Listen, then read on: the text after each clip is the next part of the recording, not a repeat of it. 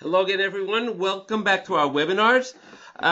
Today we'll be doing a webinar on iMachining 3D together with simultaneous 5-axis machining, together also with HSR and HSM. And I can think of no one better to give this webinar than Ahmad Onkar, who's our product manager for HSR, HSM, and our multi-axis package in SolidCAM. So Ahmad, why don't we go ahead? I'll make you the presenter, and you can start the webinar. One moment, Ahmad. Okay, Ahmad, go ahead.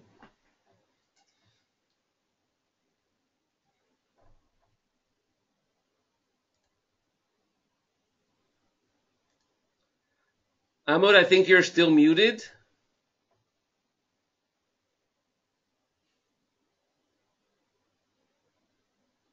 Okay, one moment, please.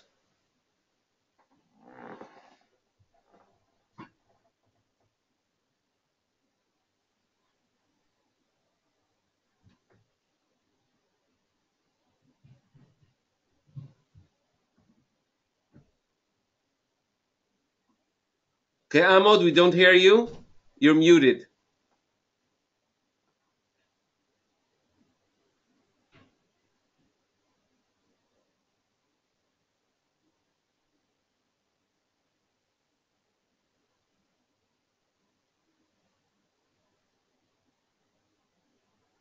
Okay, hold on a moment. I'll be in touch with Ahmad directly.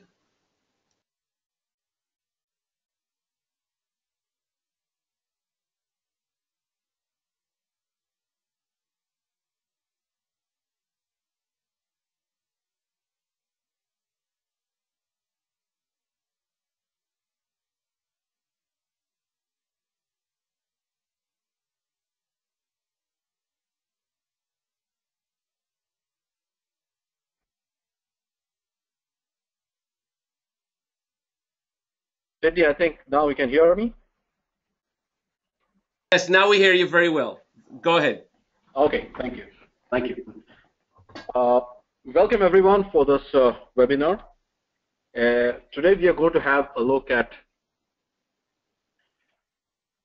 a portion of an Aero frame. What we have done is I have created a part which looks like one of the Aero frames, and we are going to have a look at how we machine this effectively using the technologies inside SolidCAM. That's HSR, HSM for simple roughing, iMachining for high performance milling, and then we are going to look at some finishing strategies, semi-finishing and finishing strategies using SWARFing, the SWARFing engine of SolidCAM, the simultaneous 5-axis SWARFing, and also the generic 5-axis engine that we have for finishing and super finishing certain areas. Now, as you can see in this particular part, okay, I've done some bit of work so that the webinar is done quickly, because otherwise we'll spend a lot of time in performing these activities. So I'll let you know immediately what all I've done. First of all the ribs I have marked in a specific color so that it becomes very easy for me to select these areas. The ribs, the width of the ribs or the thickness of the ribs basically vary from 2 millimeters to 3 millimeters. That's the thickness of this part. And also I've marked certain areas. Now you can see that there are certain areas that have been marked in almost brownish color. And now this particular mark has been done basically, if I go to the draft angle analysis, and if I pick the surface at the bottom, all the surfaces which are having negative draft, I've just created a different color. Okay, so all these areas, the internal pocket areas, not the external ones, but the internal pocket areas, I have created a different color. So you can see that those colors are different. Now this is just to identify them. Okay, right. What we have also done in this design is we have designed our holding lugs. Now, these are pieces of the same material that will be used to hold down the part. So this becomes an integral part of this particular frame till the time where you finish this frame completely, including we finish the internal walls, the floor, and we also finish the outer area using swarfing. And then we clamp an area in between using soft clamps, and we just cut off this lugs, the holding lugs, using another swarfing toolpath, a localized swarfing toolpath. So all in all, it's going to have few toolpaths for HSR, couple of toolpaths for iMachining 3D for the material removal. Then we are going to do some swarfing. Now, one of the most critical things that come up when you're trying to machine an aluminum part, which is pretty large, is warping. We can't completely avoid warping, but we can reduce warping greatly by doing a couple of things. First of all, we can reduce warping by having less stress induced into the part while machining. Now, this can be done by a couple of things. First of all, you induce less force into the cut, or you induce a constant force into the cut in roughing. And this is generally done by iMachining, where it induces a constant cutting force into the part when it's doing the roughing. But this itself is not enough. What is needed basically here is also another technique which is widely used in aerospace industry, and this is that when you have many pockets to cut, for example, you have pocket 1, pocket 2, pocket 3, pocket 4, 5, 6, 7, and 8. The general sense that flows into the programming is that we cut the first pocket, we leave the second pocket, we go to the third pocket. We leave we cut the fourth, cut the third, leave the fourth, cut the fifth, leave the sixth, cut the seventh, leave the eighth. So first, we don't machine all the pockets in one go, but we leave some stock, or we leave solid stock in between by skipping a pocket. And then after that, we move to the other pocket for cutting. This particular method generally reduces the stress induced into the part, thereby controls the warping. Of course, like I said, there are few reasons why warping happens, and majority of the time the warping is pinpointed to the stress that is induced during cutting. Of course, your warping also goes, it's also linked to how good you're holding the part, how good your tool is held inside the holder. So a lot of things are there, but majority it's basically the stress that is getting induced into the part during cutting. This is what actually causes warping. So we're going to see how with iMachining we can be a bit smart, and we can have this what we call the alternate style of machining. Okay, so let's start. Going to start new milling. Yep, save. Right. Okay, let's switch off our sketches. I'm going to select Homley C30 because we're going to do a 5-axis cutting on this part, and coordinate system. I'm going to pick a plane of face. Okay, that's the plane of face that we have picked up, and that's the coordinate system. That's good enough for us. Okay, I'm just going to accept.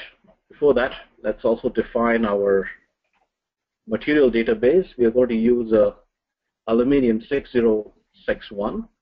That's the aerospace grade aluminium. And our machine definition, which is a Homley C30. We already have set this. if you want to look at the parameters that we have set for the Hyundai C30, it's got an 18,000 RPM spindle, a maximum feed rate of 15,000, spindle power of about 23 kilowatt, and efficiency about 95% because it's a direct spindle. And the aluminum 6061 has a UTS value of 450 megapascals. Okay. Let's come out of this. We've already selected. Let's accept. I'm not going to define the stock and the part because I want to do it in a different way.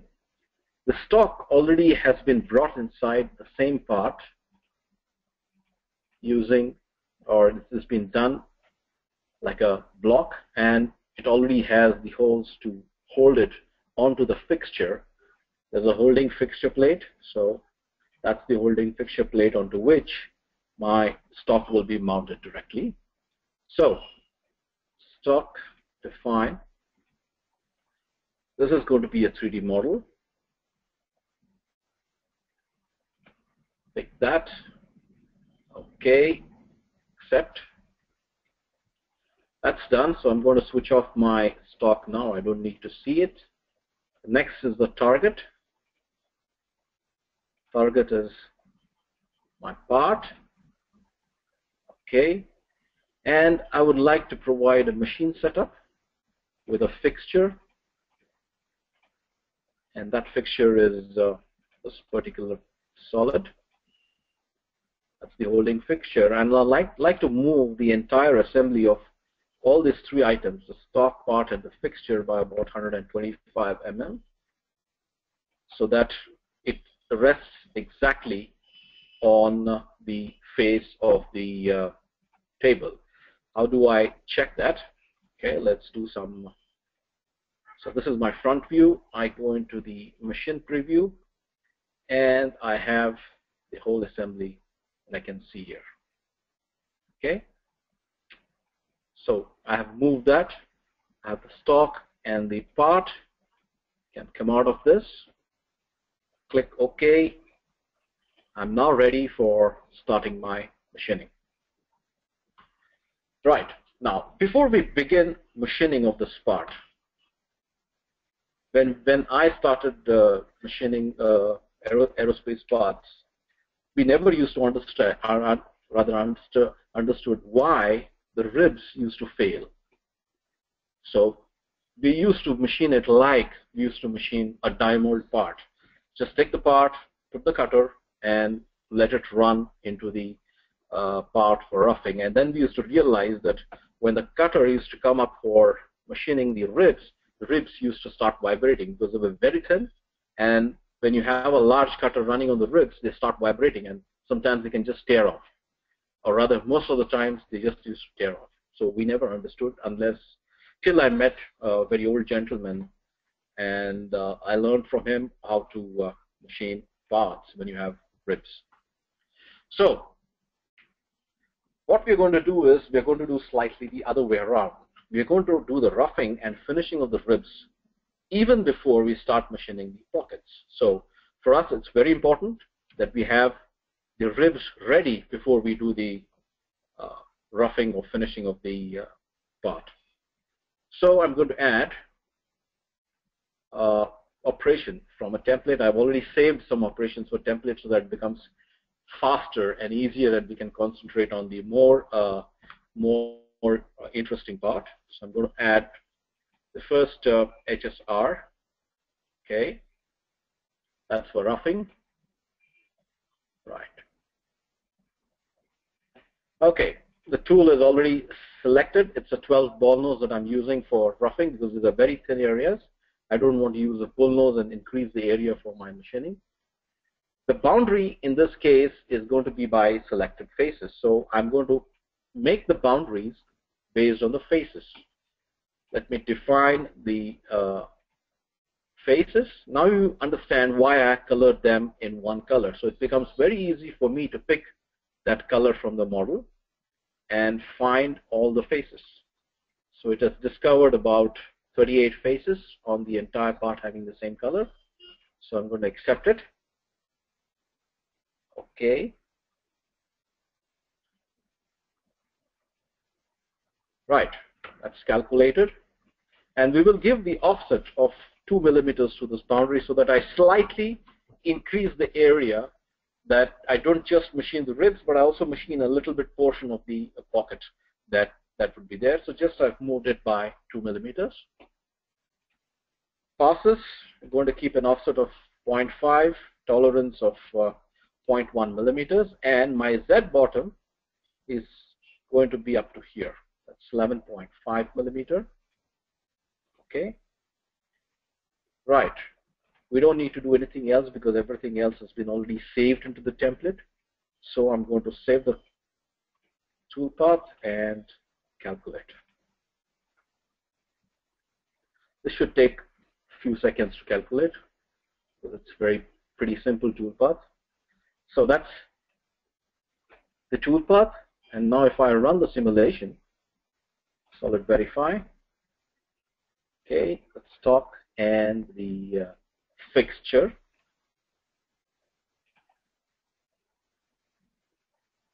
So we're just going to do the ribs. So it'll look very funny because it's just the ribs that we are machining. So we have roughed out ribs. Now I'm going to finish the ribs because I don't want to touch the ribs once I have opened the pocket, because if I touch the ribs once the pockets have been opened out, then it can be catastrophic because it will not have any support and there's every chance that it will start vibrating. Okay, so we're not going to touch the ribs once everything has been done. So I'm going to add another operation from the template, and this is for finishing. Okay, this is constant step over, and I'm going to use the boundary that was created for my earlier toolpath, the same boundary. Okay, passes 0.5, 0.5. Okay, let's save it and calculate.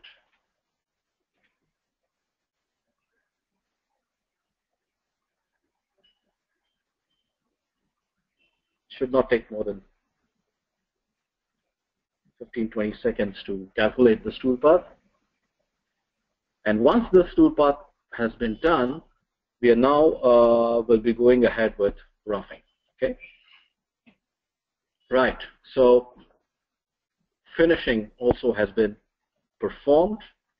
So our ribs are now ready. We are not going to touch them any further. Right.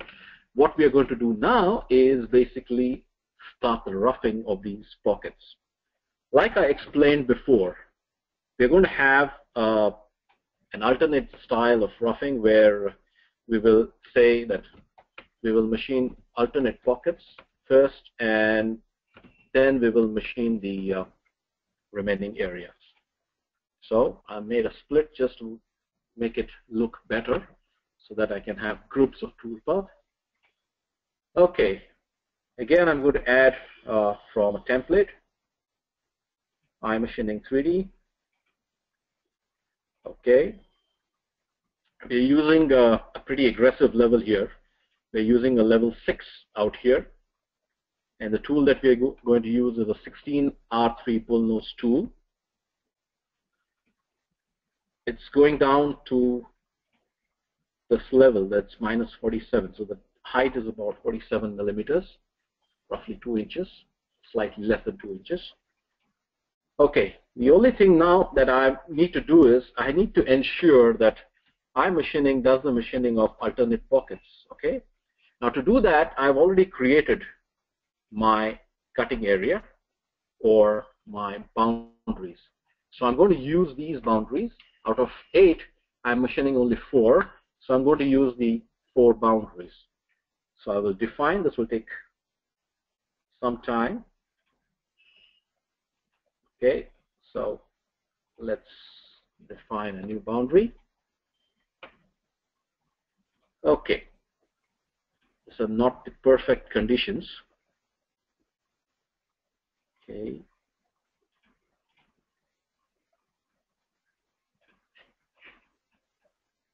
Right, come to the end of the first one.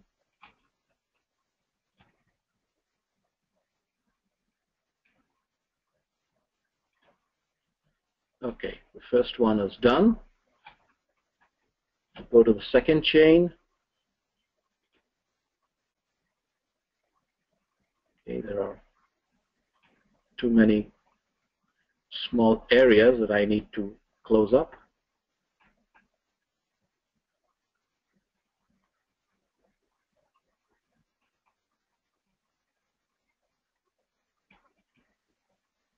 Yes, please. Go to the third one. Okay.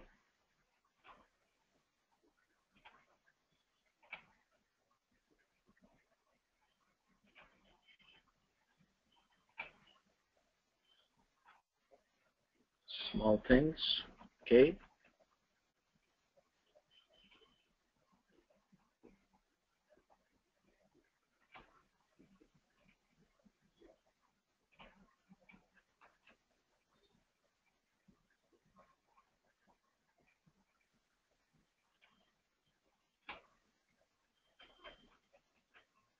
Okay, let's get back here. Okay. That is done. Last one now. The fourth pocket. Okay, this is pretty quick.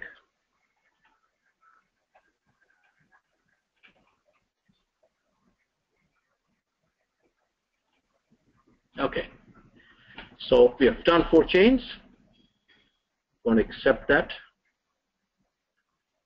Okay. Target. Okay. The tool is selected. Our technology wizard is set at, or the aggression is set at level 6. And we're going to keep an offset of about 0.8 millimeters. That is the stock that we're going to leave is about 0.8 millimeter. And toolpath tolerance is about 0.1 because it's roughing. Another thing that we need to take into account is the link. Generally, when you use automatic links in iMachining, the values are they're set slightly less. I always advise you to set about half the diameter or the radius of the tool as the arc size. Makes sense. All right, let's save this. I'll add another operation from template. Okay. iMachining 3D2. Okay. Again, no geometry, so I'll select target.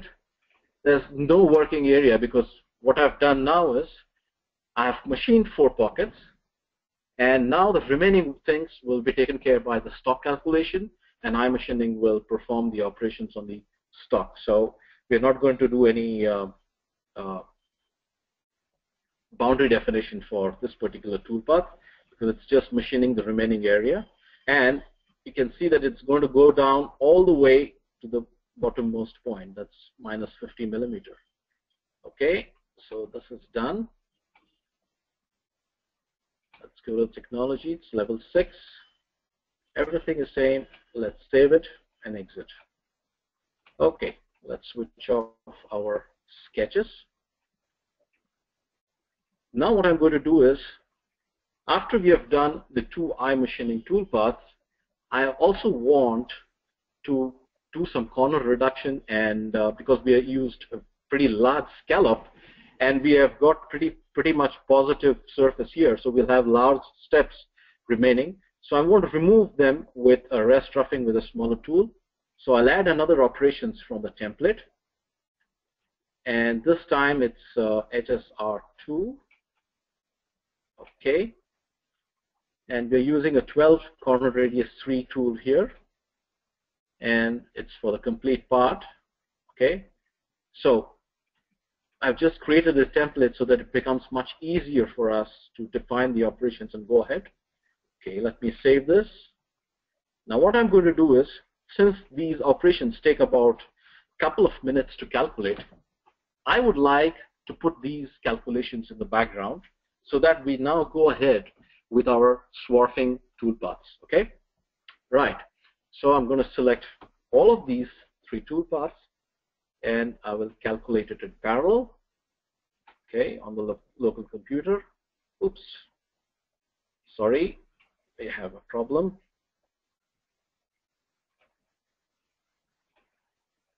do have a small issue here. Let's start again. Okay.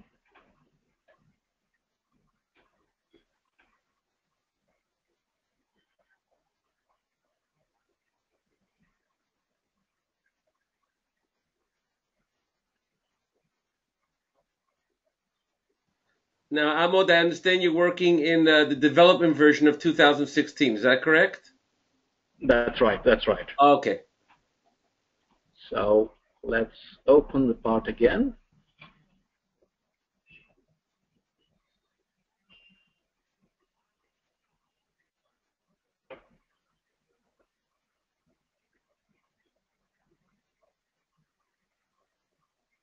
Okay, let's hide the sketches. Need to see it, and let's check. Hopefully we are lucky. Let's put the first two toolpaths itself into parallel.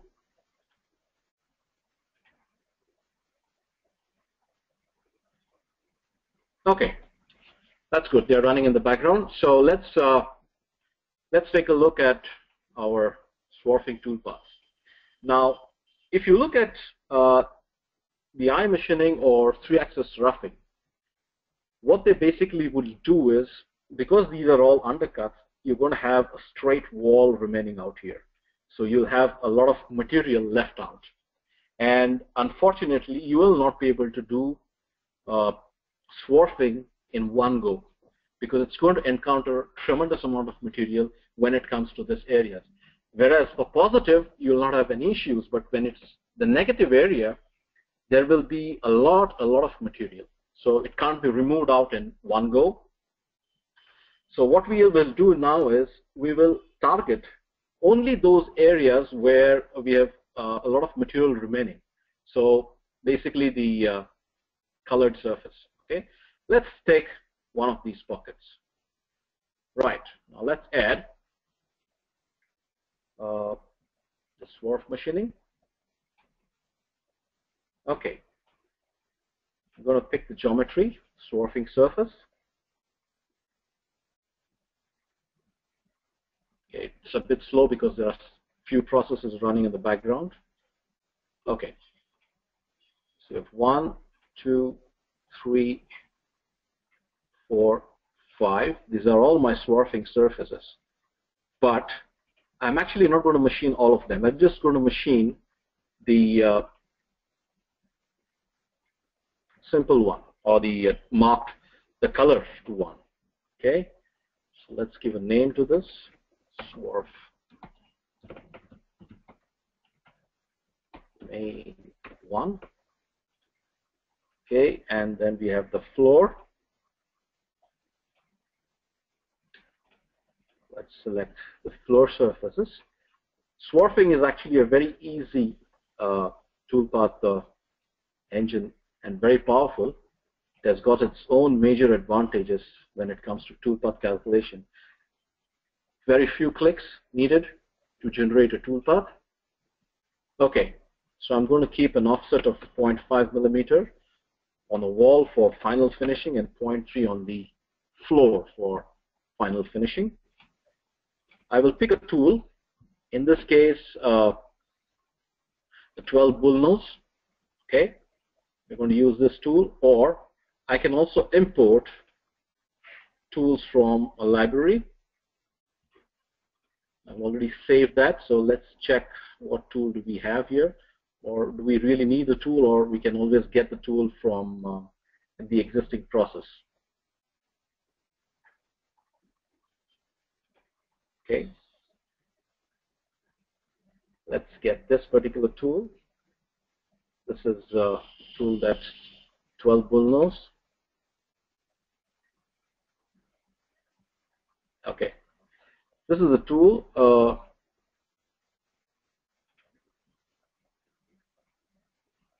Sorry.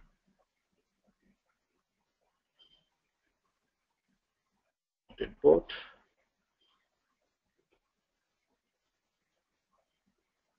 Okay, let's define a new tool. let's have 12, corner radius 3, arbor is 11.5, 55 millimeter out of holder, 35 cut length, 3 flutes, because it's aluminum, and the holder, we always use the existing holder in this case. Okay, let's select it.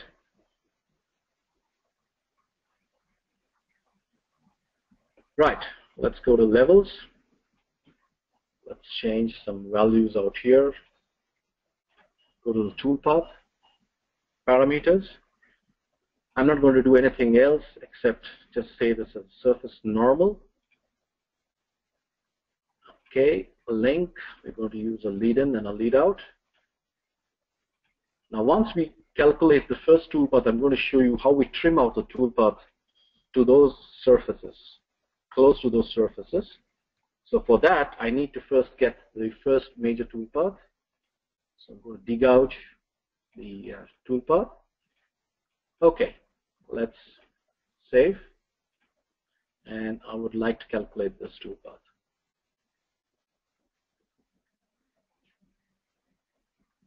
Okay, so we have a toolpath. We already can see the first iMachining toolpath has been calculated. The second one is running. So I'll leave that. Let them go ahead. You can see that I have got a complete toolpath, okay, which I don't want.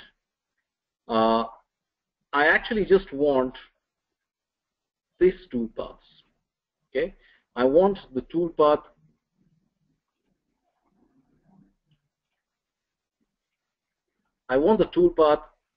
to encompass only these surfaces. So let me again edit. I'm going to change the geometry here. So we'll re-edit, unselect all, and we'll just select 1, 2, 3, 4, 5, 6, and 7. So this is the only geometry. I'm not going to select the corner fillet and just run the calculation again. Okay, that's done. So we have a start and we have an end. Okay, no problem. Let's edit this toolpath. Now, because if you remember, I have marked the surfaces, and the toolpath is starting from here. This is going to do a lot of air cut. So I want the toolpath to start close to this and end close to this here. A slight overlap is good enough. So what we have in our toolpath parameters is we have an extension. Extension is generally to extend a toolpath, but you have got another trick inside that if you put a negative value, okay, so let's say I put a negative value of minus 50 and extension at the end minus 175. Let's calculate. Okay, that's done. Okay, so the start was here, that was the end, so the values exactly will be reversed. So this is minus 175 and extension is minus 50. So let's calculate. Yeah. Although we selected a lot of surfaces, you can see that it's starting and ending precisely where I want. Maybe the minus 175 I can still increase. I can make it minus 200. And maybe this is minus 60. Calculate. Yes. Right. So it's starting precisely close to that surface, and it's ending precisely close to that surface. However, if you look at the tool, okay, if you look at the tool has a cutting length of about 35 millimeters, whereas if you look at the height of this particular wall out here, this would be about roughly 43 millimeters. So in one pass, this obviously cannot be finished or done out. So what we need is, we need 2 passes. So I'm going to use 2 passes here and calculate, right? So what we have now here, we have 2 passes starting and ending at each other. But if you notice, we have not got our lead in and lead out. That's because we have just used one lead in and one lead out in the main link area. We have to use, when you're connecting between the slices, we have to use another lead in and lead out. So we'll use another lead in and lead out. Calculate. Okay. So that's nice. You can see pretty nice toolpath. Okay. Let's put this also in parallel. Okay. Right. What we have now is we have two passes, starting and ending exactly where I want. However, like I said, we have a lot of material remaining because it's an undercut and the roughing would have made it just straight. So we need to do few passes into the wall in a radial fashion. So I will edit this toolpath. And in roughing, I will provide number of layers 5, and the layer distance each time it should go in by 1.5 millimeter.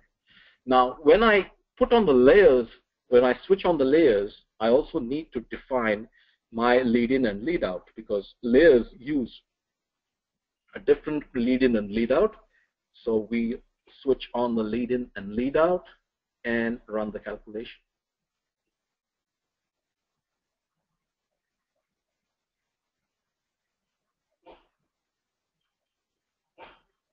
Okay, that's done.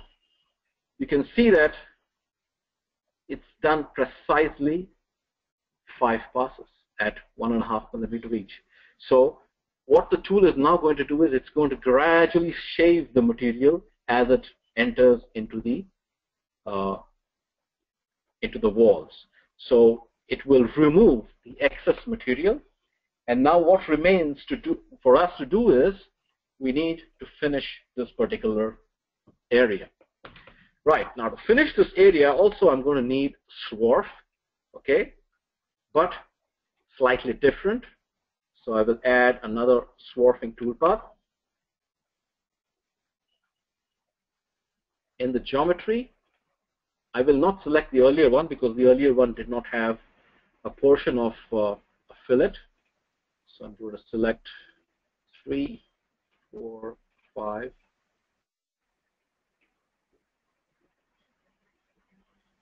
And then we have 6, 7, 8. Okay, it's done. Edit. Just want to be sure that we picked up all the surfaces.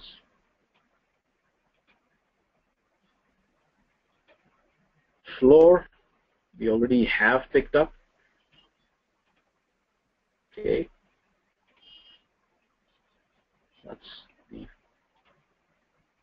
that's the floor. So I'm going to pick this as my floor. The tool that I'm going to use is a ball nose tool. So I will call for the same ball nose tool that was used for roughing. Okay, maybe another tool because it's pretty short. It's just 40 millimeters, so I'm going to make a copy of that. 55, 25, and this will be 11.5. Just relieve the shank. Let's select this tool. Okay, perfect. So let's provide some lead in and lead out.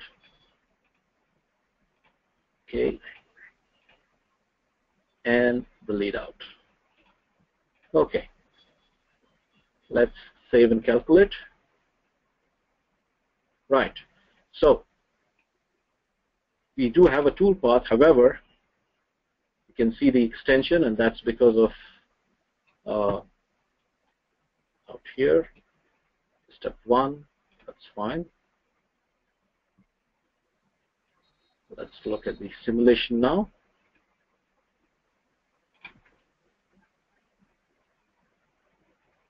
Okay.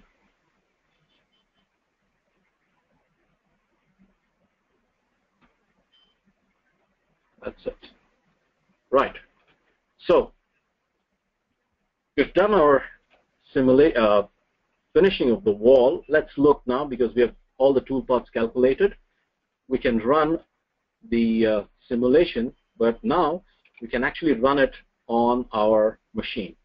Rather than running it inside Solid Verify, I would like to show you the machine simulation. The best part of machine simulation is with the CutSim inside is you can jump between operations very fast, and the updation, the stock updation, happens almost instantly. It takes hardly 5-10 seconds to jump between operations. Even if there are pretty large operations, the stock updation happens pretty quickly. So that's what we're going to see today.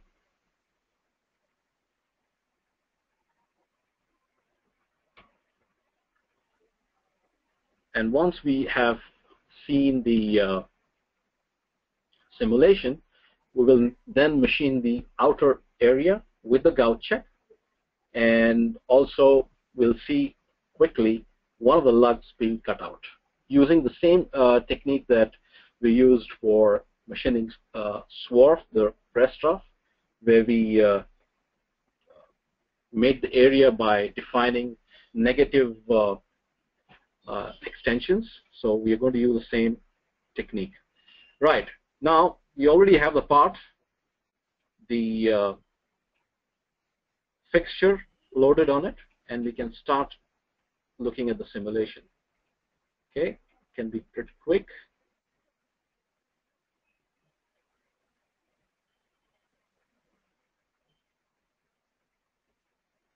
Okay, now the best part in machine simulation is, apart from looking at the simulation, is how quickly we can jump to the next operation.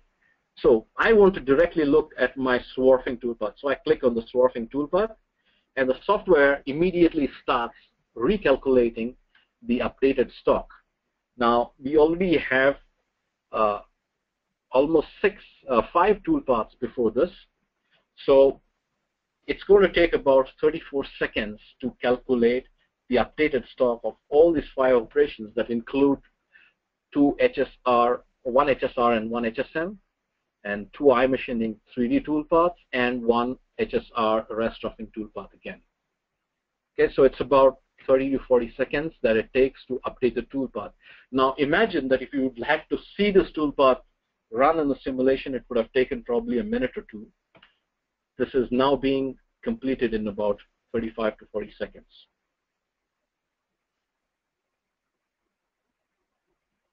Okay, that's done. You can see that I have a roughed out part ready for my swarfing simulation. So I can start my swarfing simulation.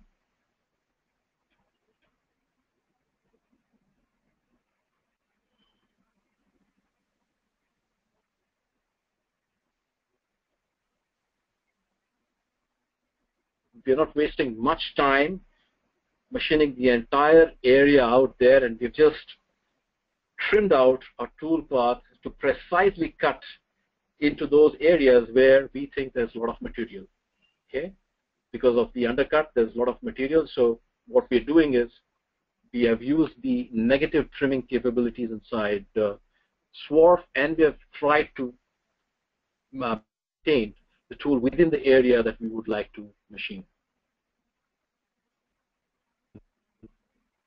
Okay, so the simulation will keep continuing. We can now look at the other area of our machining. Okay, for example, we used 12 ball nose to cut the wall. We know that there is material remaining here, and this particular fillet is not going to be finished. So we would like to finish this fillet using the regular generic 5-axis engine. So what I'm going to do is I will add a generic 5-axis machining, and we will use morph between 2 boundary curves.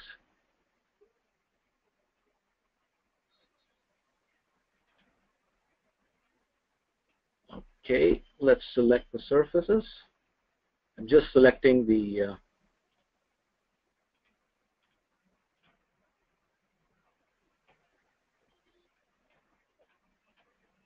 okay,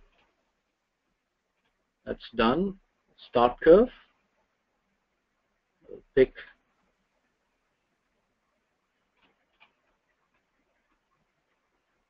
because we're using a tangential capability. Okay. Just need to select the last edge. That's done. And the end edge curve is the bottommost curve. Okay, that's done. Right, so we're going to start and end at the exact surface edge. The tool here, of course, is going to be a different one. Let's try and import it from our taper ball nose. Put the selected. Okay, that's done. So we have a taper ball nose. Right, and maximum step over in this case is 0.4 millimeter. Okay, let's save, and I'll switch on my sketch because we like to use a different kind of tool axis control. I already have the curve out here, so I want the tool to move through the curve, closest point, and this is the curve. Yes, please. Okay. And in this case, it's going to be a spiral. Let's save and calculate.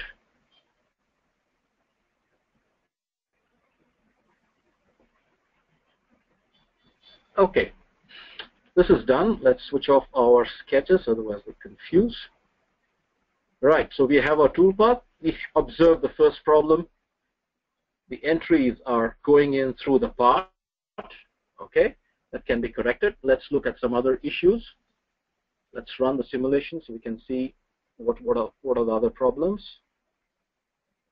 Let's look what is happening here. Okay, you can see that the tool is cutting into the ribs. Not good. So we need to introduce a couple of things here to fix this, which are very easy.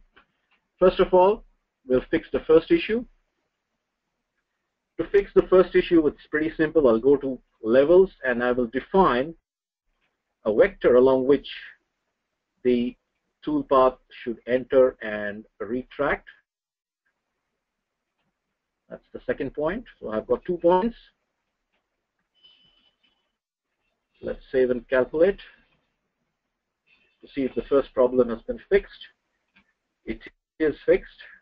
You can see that it's completely out now. We don't have any problems. Right. For the second problem, that's the gouge. It's even more simpler. We'll switch on the gouge check. Okay. And let's select the check surfaces. In this case, I can always select the existing faces 2 as my check surface. Yes. Now, in our earlier versions, what used to happen was when you select a tilt through curve, there was no way you could tilt the tool further, right? But from a couple of SPs back, that restriction is out, and we can now tilt the tool, even though it's being passed on or it's been held through a curve. And what I'm going to use is not a lead-lag side tilt because this is pretty complex. We've got a nice thing called as an automatic gouge check. So we leave everything to the software and allow the software to do the gouge check the way it thinks is the right way. Okay, and we'd like to keep an offset of 0.1. Let's run the calculation.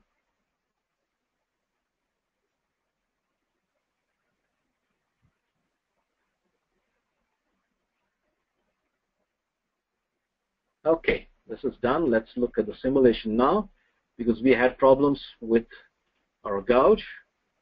You can see that it's tilted going through the curve and it's automatically done its gouge check. It's changing itself. It's making sure that it doesn't foul the part anymore, so it tilts itself out, and wherever needed, it applies side tilt. Wherever needed, it applies lead lag. And it's done completely automatically. You don't need to define any distance through which it needs to start and end. So it's pretty much simple and yet very powerful. Okay, using this now we can finish that fillet. Also, let's save and copy, and we're going to use a parallel to curve function. The drive surface in this case is the bottom surface. We're going to create some parallel curves, and the edge curve, of course, I can pick it from our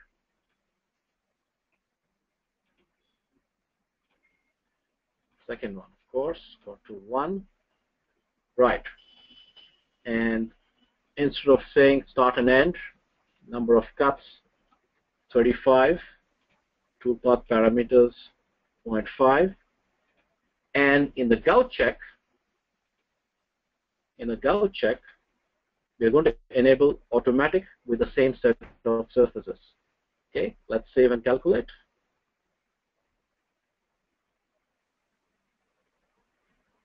This is just to create this particular area.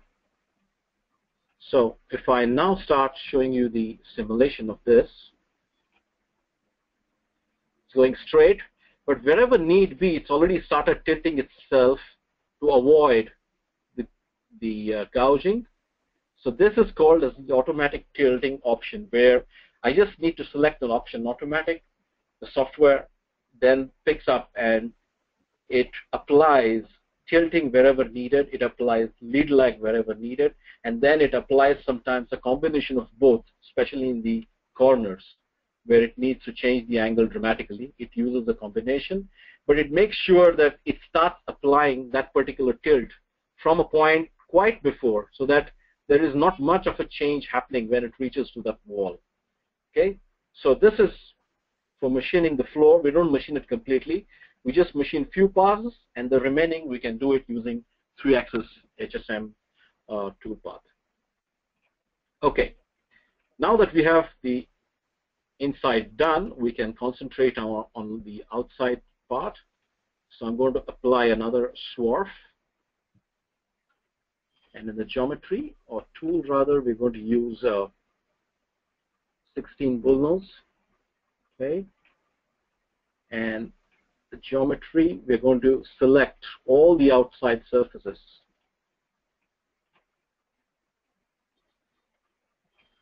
It doesn't matter how the surfaces are, whether they are broken, whether they are complete or they're not. It doesn't matter to SWARF because it's a pretty smart engine to generate a toolpath. Okay, and this one. We don't need to define a bottom surface because we're just going to clean it up. Okay, toolpath, surface detect, link, use lead in, use lead out. Okay, let's save and calculate.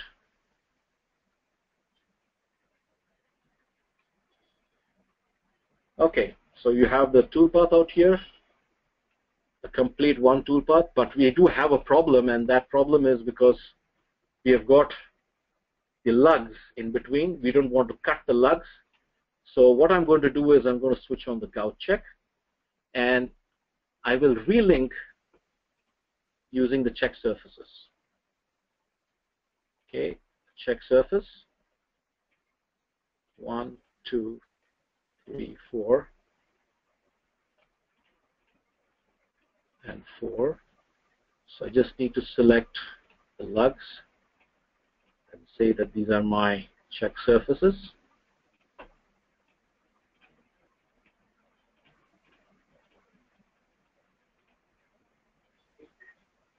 Okay.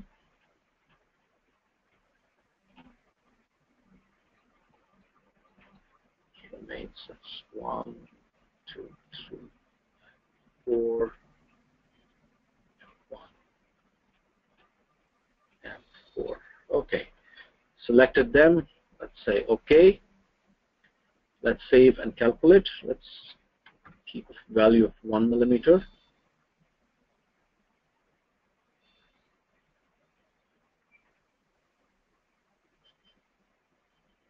Okay. Sorry, what happened?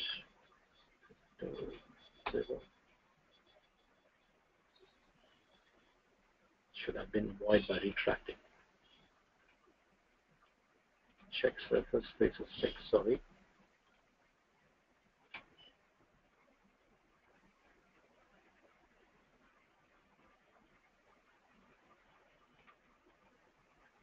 Okay, that's also not right. Let's relink. That's the best one.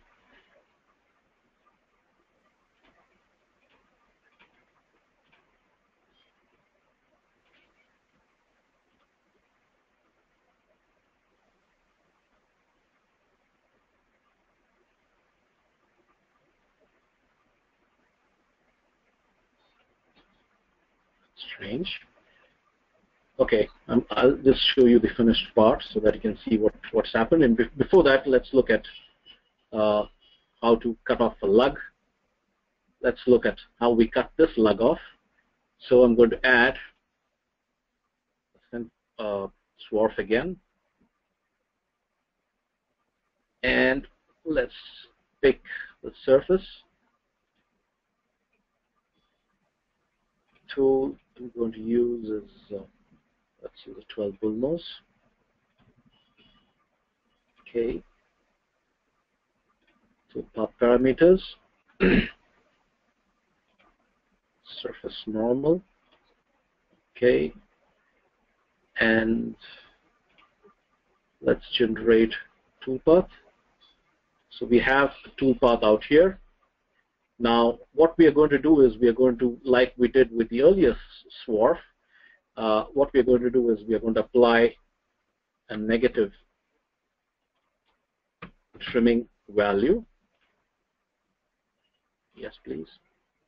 Okay, so we have got a much shorter cut. What we'll now do is we're going to use the roughing and generate about 5 cuts. Okay, so what we now have is toolpath that can cut exterior, that can do lug cutoff, and also can do the internal pocket rest rough kind of a toolpath, which is a multiple toolpath like this. And then we have got the main finishing toolpath, that's single pass toolpath to finish up the complete area. So if I would like to show you the complete part, let me open the complete part so that it's much more clear how it looks like.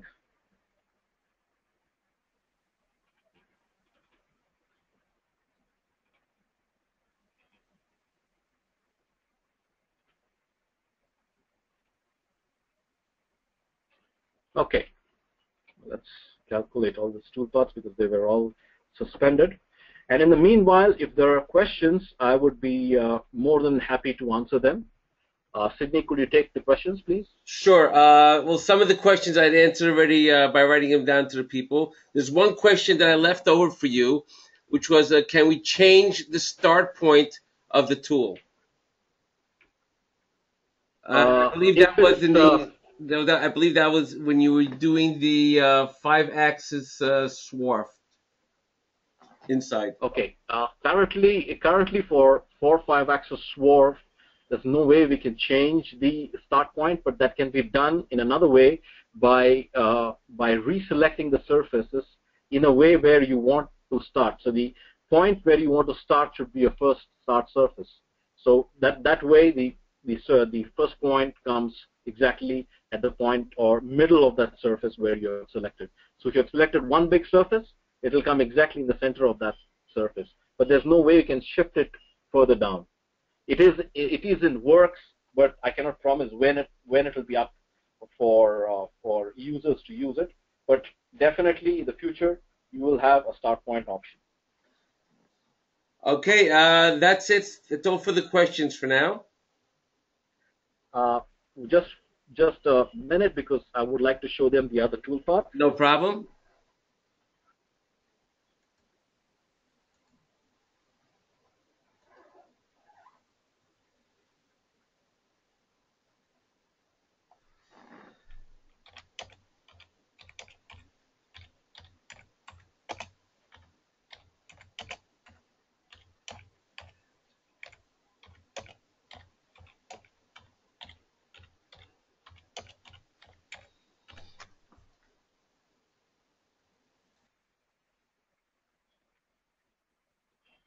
Okay.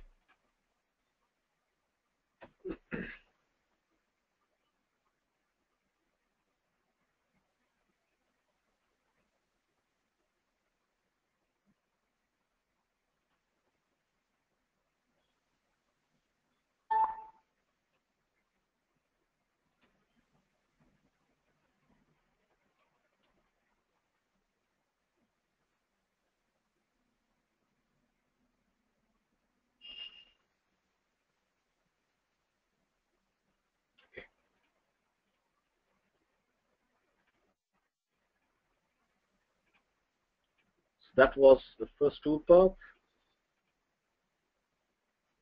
We imported this, so we'll switch on and switch off.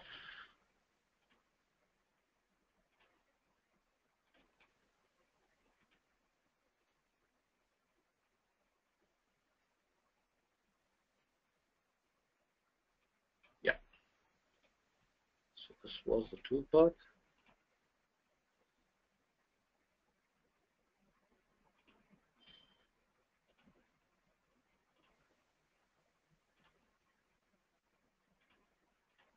This is 27.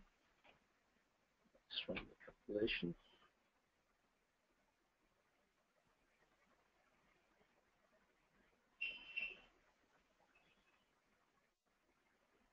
Okay. You can see this is how it retracts to avoid the check surfaces or the surfaces that are there. So it doesn't cut the lugs. The lugs can be cut off later using the toolpath that I showed you at the end. So there's retract, a nice, it comes out, it retracts, goes to the next point, continues the swarfing operation. So if you look at how this would look like in simulation, this is how it would run. Go towards the lug, retract, go to the next.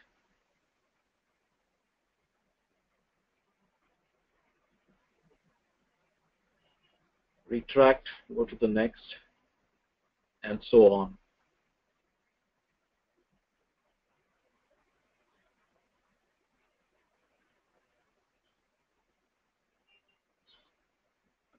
Right, so if there are no more further questions, I would like to thank you for joining this webinar. It was a bit long one, 1 hour 5 minutes.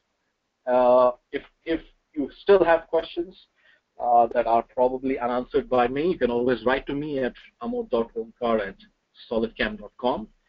And we will see you again next time for another set of an interesting webinar on 5-axis. Thank you very much. Thank you very much, Amod. And I'd like to let everyone know also that this webinar has been recorded, and in the next day or two, it will be on our website.